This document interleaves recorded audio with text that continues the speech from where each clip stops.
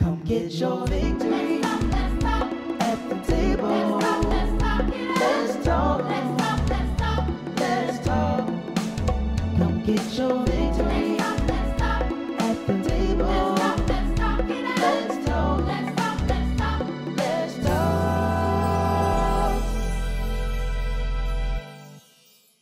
Good morning, good afternoon, or good evening, depending on whatever time you have decided to tune in with us. We would like to welcome you to another episode of Victory at the Table Talk, where we have down-to-earth conversations about various topics to assist with your walk with Christ. Here at the table, you can get the victory, but you can also get a taste of Victory Apostolic Church right here in Matteson, Illinois, where we are building victorious Christ-like lives. Enjoy this episode. Praise the Lord, and welcome to another episode of Victory at the Table Talk. My name is Assistant Pastor Darice Whitted, and I am also the Women's Director here at Victory Apostolic Church. And we are so excited today to welcome you to our new series, How I Got Over. My soul looks back and wonder how I got over.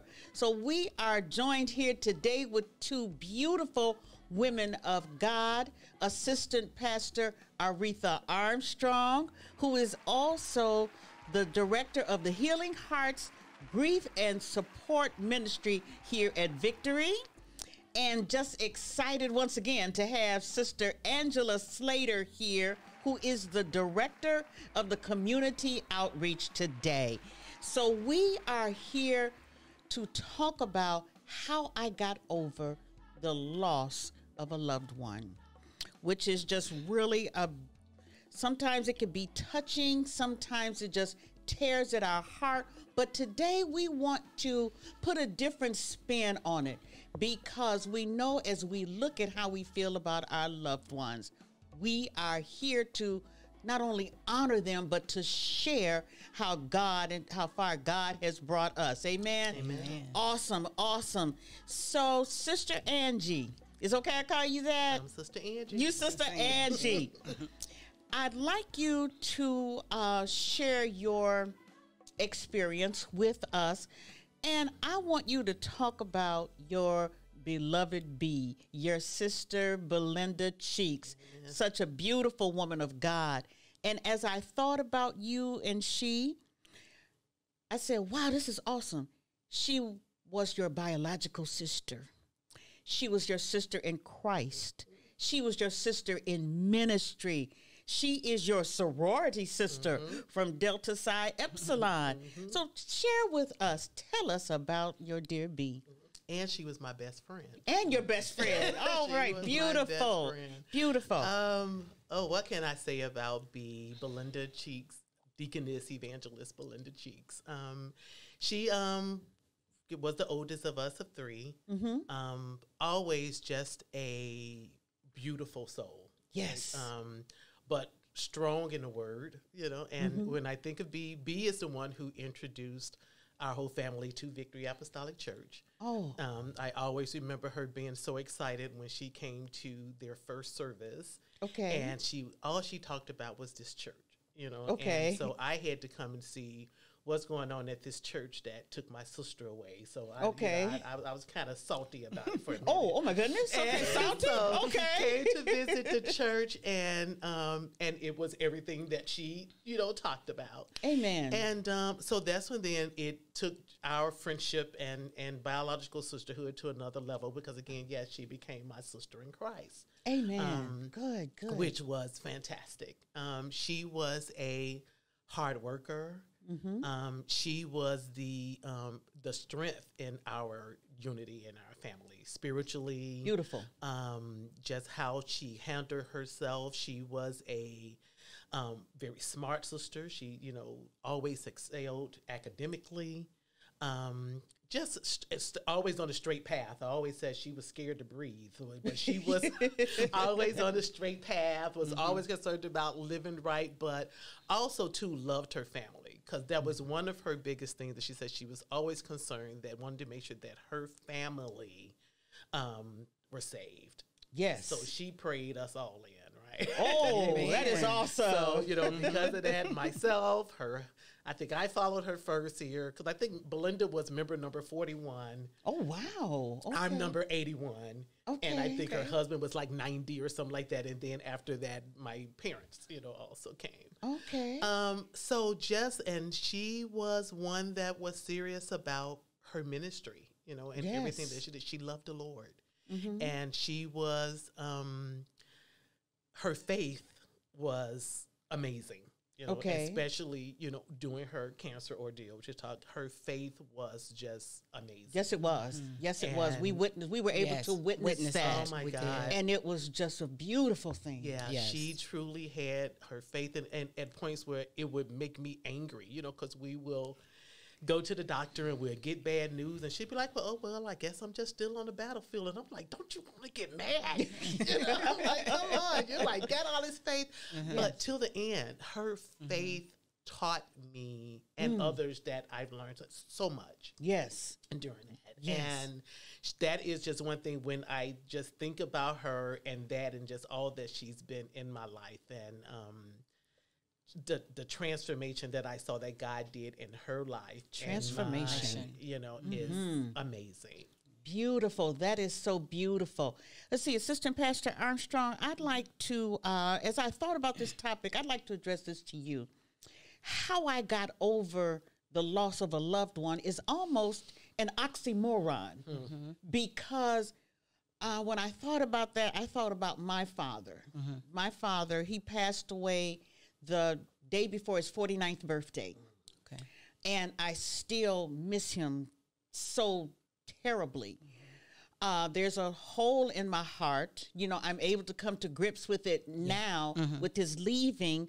But I wanted to share with you, as you have ministered to others who come to you, do you see that as an oxymoron? Do you ever get over that feeling, that loved one? Well, about grief, you're not trying to get over anything because you don't want to get over your loved ones because you do love them. You want to process your grief and also allow God to help you to manage the grief that you can move forward in life. So grief is a process. Yes. And it's hard work. However, God will give you the strength to make it through. And, oxymoron. People say, well, I got over, I got through. Yeah, and your grief is different. Everybody's grief is different. They go through it differently. And however you feel that you have accepted your grief at some point, there's no timetable on it. It's your grief. I like that. It belongs to you. I like that. And you don't want to push grief away. You don't want to avoid it. You want to embrace it. You have to embrace your grief in order to make it through the pain of it. So people say, I got over recovery, whatever words you need to use, and that it works for you. That works for you. If you feeling better, you feeling better. I mean, that's your grief, and you don't want anyone to take away your grief. Because we need it. We need it. God has put it here for us to process our pain, make sure that we get to joy. We trying to head to God's joy, and so we want to make sure that we don't look at grief. I think grief is looked at so negatively. Okay. However, it's here. It's here to help us and not to harm us. So it's a way that God has allowed us to have this grief to help us to make it through, and he give us that, I will call it spiritual anesthesia. Oh, I love that. And he numbs us. Yes. Because we can't take in the whole process all at once. And so it's just like when you have surgery and there's a wound, you come out of surgery, you numb, you have your morphine, your little morphine button. Yes. You probably push that. Yes. And several times. Okay. Because you don't want to feel the pain. Right. But however, you don't want to avoid it. You have to allow yourself to go through some of that to even heal that wound, because evidently you're going to have to get off the morphine. Yes. And face the pain. That is so beautiful. Thank you so much. Sister Angie, how would you like to expound on that? Because that's awesome. I like that. There is no timetable.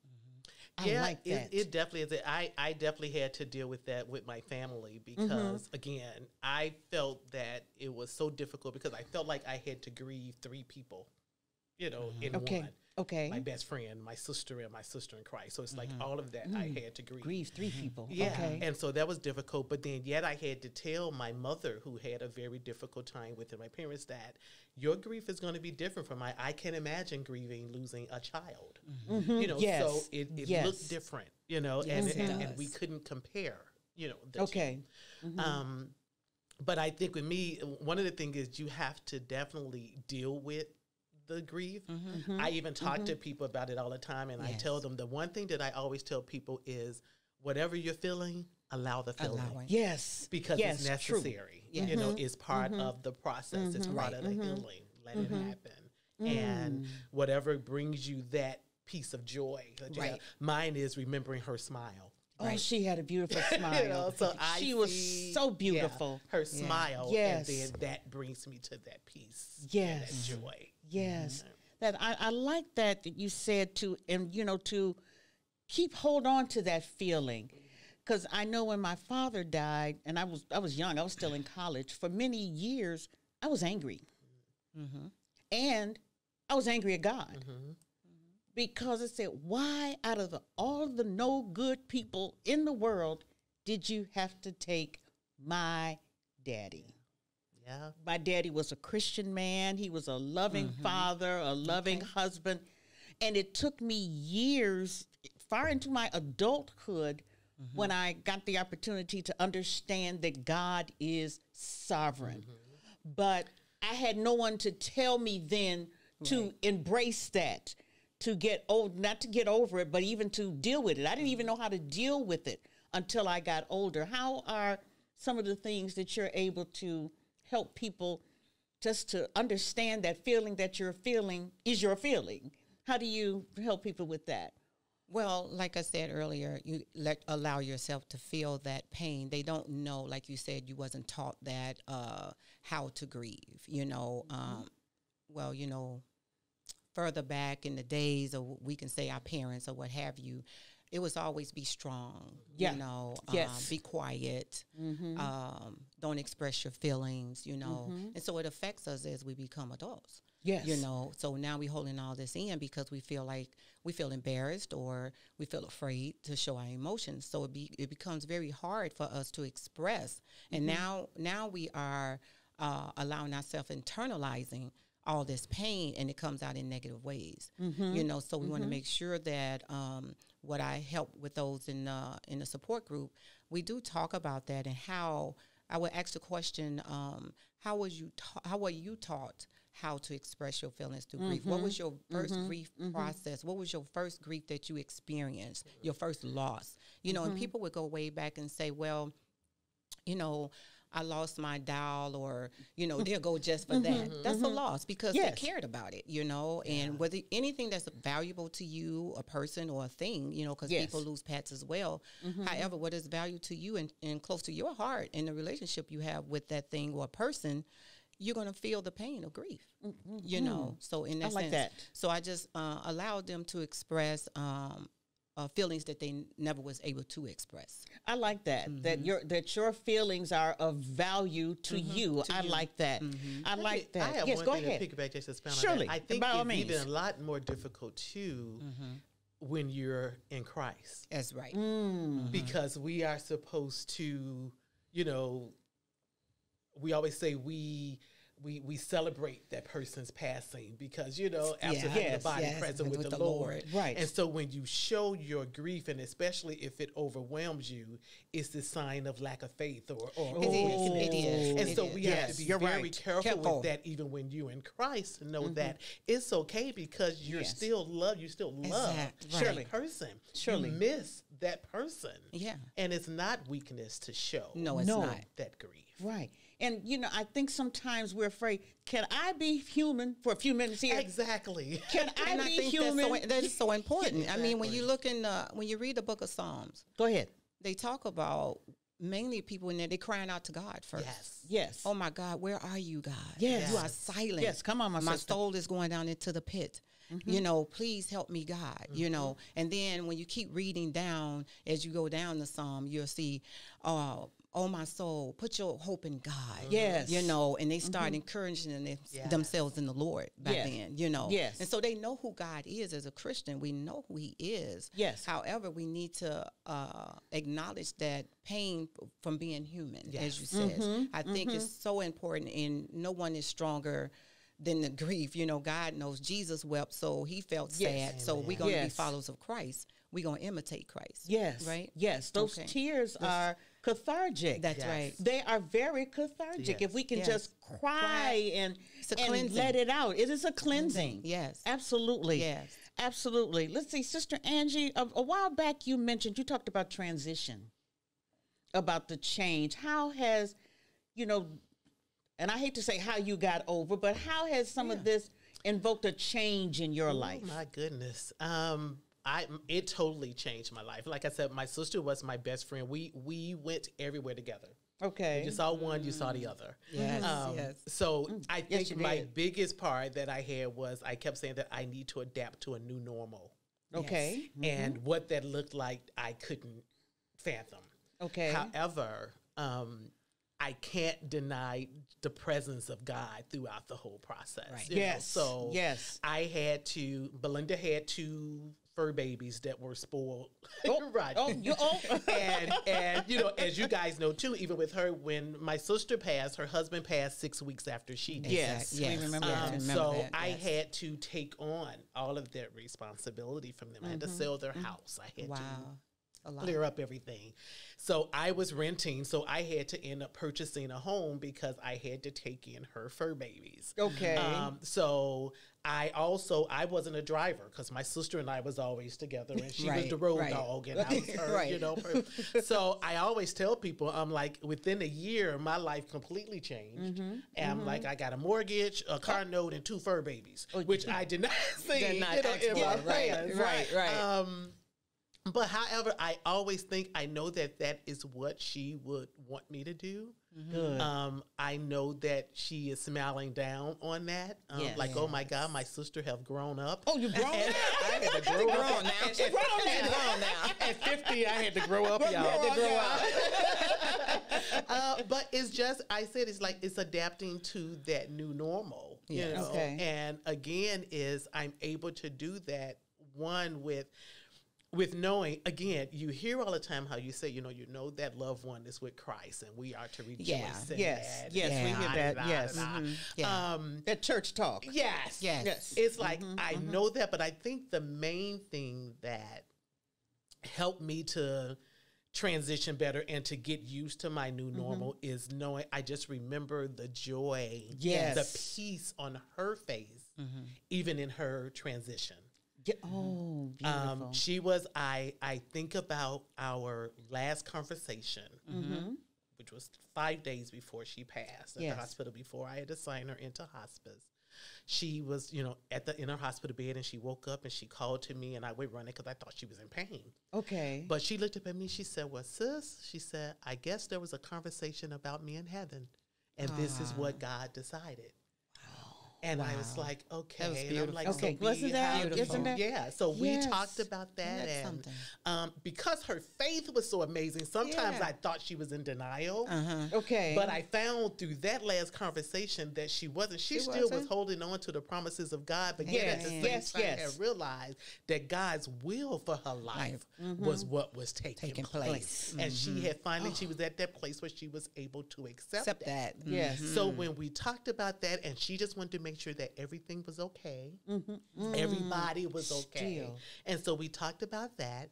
And when she was in hospice, the day before she passed, she was wrestling a little bit, because she knew that time was coming. And I think what it was that time, because her husband at the time was in a nursing home, and he wasn't able to come and see her. I remember that very well. So I put him on the phone. And I said, Chico, you need to let her go, because let her hear your voice. I believe she hears you. Yes. And he did that. And I remember she had this smile on her face. And then the next morning she passed. And when I tell you, when I walked in that room when she passed, the smile that was on her face. Oh, Wow. That's beautiful. that's giving me chills. Thank you, Father. Yes. Yes. Oh. I said I wasn't gonna do this. That's Yeah. all right. That's right. That's But the that's smile okay. she had on her face, I knew right then. I'm like, I see when she met her father. Yes. Oh, That was what she lived her life for. Yes. Right? Yes. And so with that, and I Yes. remember crying a little bit, but then it's like I stopped in the middle and I looked down and I'm like, is she smiling? yes. She had a lot to And smile that- about. Yes. Yes. And so that, I think about that all the time, and that helps me every day. Every day. Oh, I praise miss the her Lord. Thank you, Father. every day. Yes. Yes. I miss her every day. But again, when I think about that smile, even in her living and her death, yes. that's what helps me through my new normal. Amen. Oh, praise the Lord. We, That was we- so beautiful. It's tough, and I tell people all the time it's tough, but I cannot deny God's presence in that. I know for a fact that I would not have been able to deal with the loss of my sister, best friend, without God's presence in her life as well as mine. Oh, and she man. showed that even in her passing. Oh, beautiful. And that's what got me over. Yeah. It's no magic pill. It ain't No, nothing. no Angie magic doing. pill. Nothing. Nobody but It's God. nothing Angie's Nobody but the doing. Lord. No. Yeah. Yes. Praise that. I like that. Thank you, Father. Thank you so much for that. Thank you so Yes. much for just opening your heart Yes. to us. Thank you. Sharing that. I have a quote here from Dr. Yolanda Pierce from her book In My Grandmother's House. She said this: "We need to speak their names because the ancestors never die unless we fail to remember them." Yes. Isn't That's that the truth. beautiful? How can you? I want you both to. I'll start with you. I always in the Healing Hearts group, our all support ministry. I always talk about when they come to the group and you introduce your loved one. The first thing I say, they have a name, not my husband, not my mother. We're like, what is their names? So when they speak about them, we want them to use their names. Beautiful. We want them Okay. to express their names at all times. So they was like, wow, I was scared to do that. Some would say, because people were like, look at me funny, or, make them feel like, they shouldn't be talking about them like that, because Okay. they're not here. And a lot of times people, when they don't understand your grief, they're uncomfortable. Okay. They're uncomfortable Okay. with your grief, Okay. because either they haven't been through it or they don't want to go through it and they think about their own mortality. Okay. In that Okay. sense. But yeah, just helping them through this and mentioning their names. That's why I always say, celebrate your loved one. Yes. Yes. Yes. Whatever you want to do with that, make sure you mention their names. Make sure they continue to be in the family. Just because they absent in body, they are here in spirit. And want to continue to keep their names alive. Absolutely. And just celebrate them. And and then overcoming that. That helps you to be an overcomer for your grief when you start celebrating them and talking about the memories, the good memories that Yes, you had, and sitting yes. around talking about that. Yes. And I think overcoming also can mean that you overcame some of this pain. It's not as intense as it was Right. when it first happened. Right. So we do Right. overcome the pain. Yes. And we able to live on and have that purpose that God has given us because we still here. He still has a plan. There's meaning to life. We have to be patient and allow ourselves to go through this process so He can restore us into our new normal Yeah. Yes. Yes. and put us back on track I like that. and keep us moving until our turn comes. Amen. Amen. Oh, Man. how beautiful. How beautiful. Angie, you want to? Well, definitely got to get you. So Belinda was our director over Victory Outreach. So I took that role on after she passed. Yes. So that was one of the ways that I said I will continue her legacy on that. She Yes. loved outreach. She Yes, she loved did. giving to those less fortunate. She loved, and so I took and the ministry as a whole. That's what we do, and they loved it, and they're all like, we want to continue to honor Belinda's Yes. legacy with our outreach. So definitely do that. It's tough every Sunday to walk in here because, again, she loved Victory. Yes. And so to come in here and her presence is throughout, this church. And I thought that was one thing that would be difficult is not seeing her, Okay. on the pulpit or doing her thing, around Yeah, here at Victory. right. But with that, I again, that gives me peace because I never forget.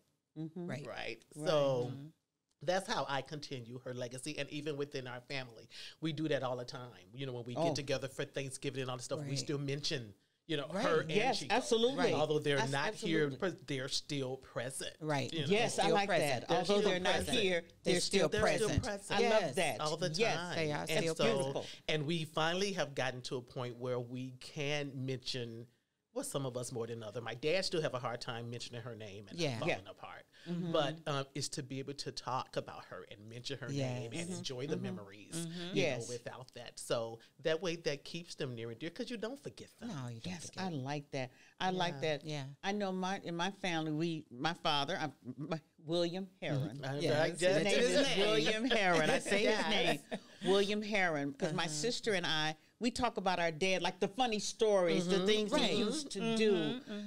And every time, I think I do get sad because he was Yes. not here when we graduated from college. Yeah. Yeah. He was not here to walk either of us down the aisle. Yeah. He's never seen my children. Yeah. And he's never seen my grandchildren. But every time I look in my son's face, I see my father. Oh, wow. Yeah. Because my Yes. son looks just like my father. Yeah. Wow. And so we speak his name. And because my children did not know him, I make sure they know their Grandpa William. Yeah. Right. Yeah. I Right. tell them the things, how stories he about loved him. cars Yeah. and he loved to fish. So those are some of the things that we do to keep their memories alive Yes. in the family. I named my son after him. Oh, Oh, okay. yeah. His name's Kyle William. Who named his son after him? Kyle William. William. So So it that lives on. name, It right. lives on, So yeah. that name lives on Yeah. in our family. Yes. So that's the beautiful part of it. Any ending thoughts as we go? Because this has been such a beautiful conversation, and it is my prayer that our coming together and talking would at least give someone a new perspective on their loss. Any final thoughts? I just want to say, grief is tough and it's hard. We're not going to deny that. But just want to give you hope that you can make it through with God's help, with the people, with support groups, prayer, being human, allowing yourself to be human and have someone around you that won't judge you. So you can be human and be spiritual at the same time. I love that. Sister Angie, final thoughts. I think I could piggyback on it. Is just allow yourself to go through the grief, the process that you have to go through. Never beat yourself up for crying or not having a good day. Because I tell people I have good days, I have my bad days. Yep. But the bad days just mean you love that person. Oh, yes. You miss that person Yes. that Yes. you love. Yes. It's not a sign of weakness. It's called love. Thank Yes, you. Grief is love. Thank you. Grief I is like love. that. I like Grief is that. love. So that's what I tell Beautiful. everybody. Love. Remember that person. Love that person. And another thing I say too is if that person was a fantastic person like my sister B was. Yes, she was. She was. When you remember that, you want to live your life the way you know they will want you to. Yes. As well.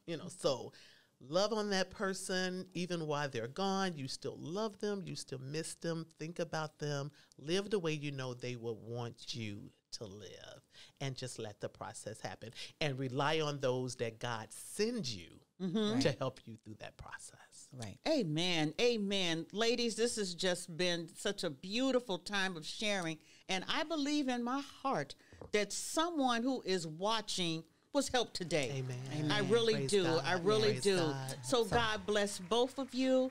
Thank you, our audience, for watching Victory at the Table Talk, the women's series, How I Got Over the Loss of a Loved One. My soul looks back and wonder how I got over. You're the choir member. You can sing us out. But anyway, God bless you all. Thank you so much. We will see you for the next episode in our series. God bless you. Bye-bye. Bye. Come get your victory at the table. Let's talk. Let's talk. Come get your victory.